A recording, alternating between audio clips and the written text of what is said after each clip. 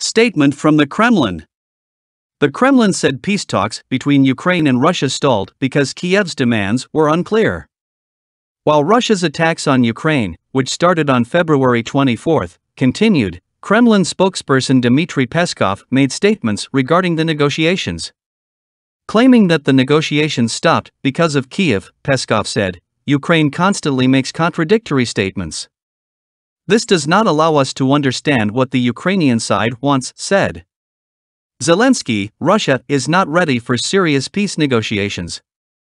On the other hand, Ukrainian President Volodymyr Zelenskiy said earlier that he tried to arrange meetings with Russian President Vladimir Putin many times to end the war, but that Russia was not ready for serious peace talks. Stating that he has a lot to talk about with Russian leader Putin, Zelensky said, "What do we want from this meeting?